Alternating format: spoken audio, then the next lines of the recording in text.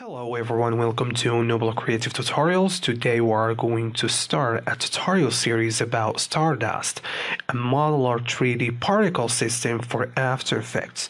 A very powerful plugin uses node-based interface to create stunning effects. And in this first tutorial of the series, we are going to create these nice motion graphic particle bending effects, as I'm going to cover some of Stardust nodes to get used to it. So let's get started. After you create your composition and create your background, let's create a new solid and call that Stardust. You can call it whatever you want and hit OK and add Stardust to this solid layer. So by adding Stardust, we have two nodes, emitter and particle. You can see what's going on here. We'll turn off the background, and at 0 it start emitting and keep going. So what we want to do is, in this tutorial, is we have a type emitting. We are going to emit from text layer, so we're going to create a text. Let's create now A and turn off visibility of this layer and go back to Stardust layer and change the type to text and mask, and nothing happened yet because we need to change on layer properties, selecting the layer where Stardust will emit. So we choose the A and you see the particles jump to where the text. So as you see, it's like starting creating the shape of the A, but there's only few particles. We need to crank that up to 1000. And as you see, we have so many particles there, but they keep going because we need to change the speed. Maybe put that 5 so they stay around the text. So let's create a new camera just to have more control and to see how this looks in 3D.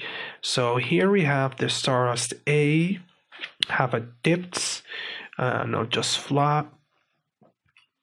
On Stardust, we're going to change the C to maybe just 50. We don't need too much depth there.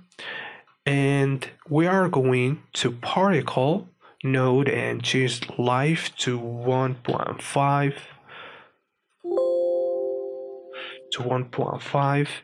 and the shape, leave that circle.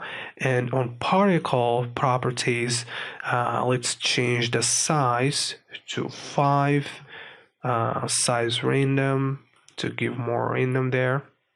You can't see too much because we need to change particle color from solid to random from gradient and go to color gradient, and you can create your own gradient, or we can choose from the presets, which we are going to do. There's nice gradient here. Going to change this one and hit apply, and we have this nice gradient here. As you see, very cool looking type.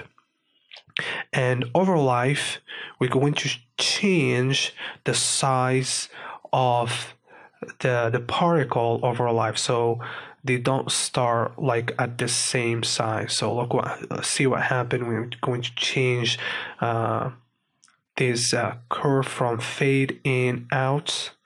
Going to change to that. You see it look nice. Like there's changing on size over life. The same for opacity we can do, but as you see here, you can do something like that. As you see, going to have this nice looking, but we're going to leave that as it is on linear, and we're going to add a shadow properties to that. We're going to cast shadow, so every particle here, it's casting shadow. Very nice looking, and we have control of that shadow. We can make distance change that maybe just 10, and opacity for that shadow, it's that just there, and also the blur to make it softer. So with that 100 for now. And so we have set up the emitter and particle, and now we are going to add a node turbulence.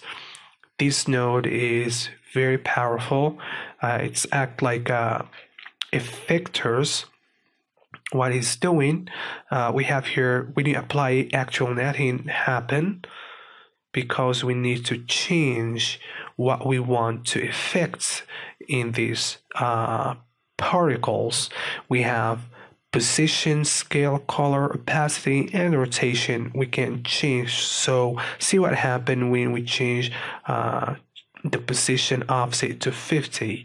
So all the particles like offsetting on the x-axis, we can choose which one to like the effect happen for this position. We can choose that, leave that on normal, and maybe give that just 10. We don't want too much to keep that, or maybe more just to give variation, but keep the letter looking the shape of A.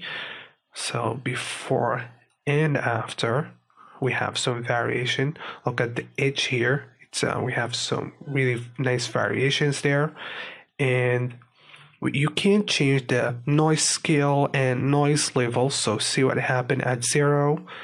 Nothing happened, but when we put that more noise, it gives us more scaling of like the scale of noise. And we have levels and the amplitude. Look at what happened when we change the amplitude. Let's put that 100. And look what happened when we changed the amplitude and the frequency. So we will leave that where it was.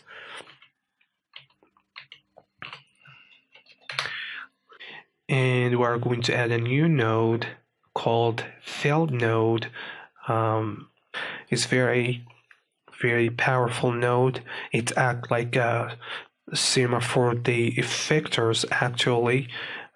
Here, as we have here, field type, we have spheres, box, grid, radial, and so on. And in the latest version, we have here some switches. As I see here, we can see the helpers of this field. I don't know where it is hiding. I have sphere here.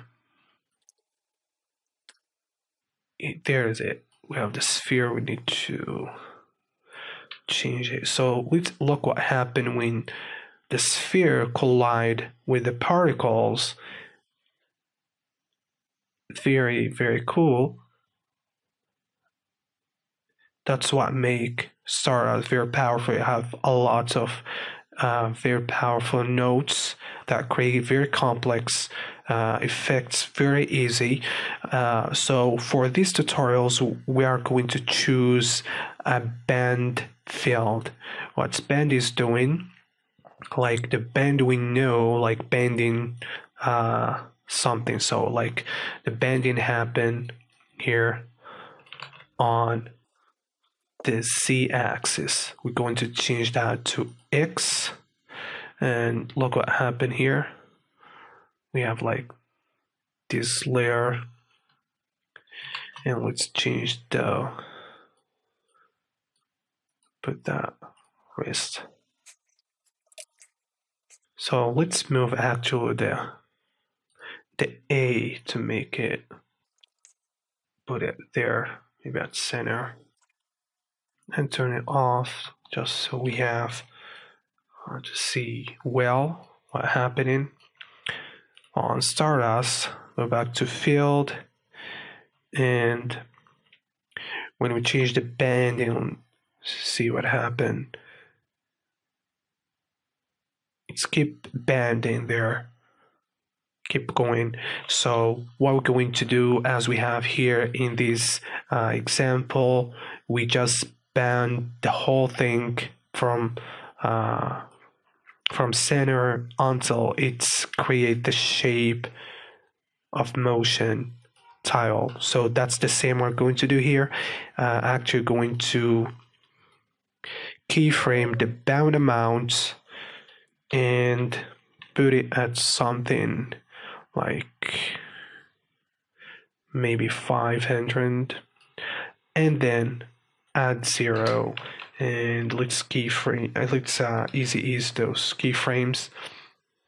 Going to have something like that, and we want to start the bounding actually before, so we have something like this.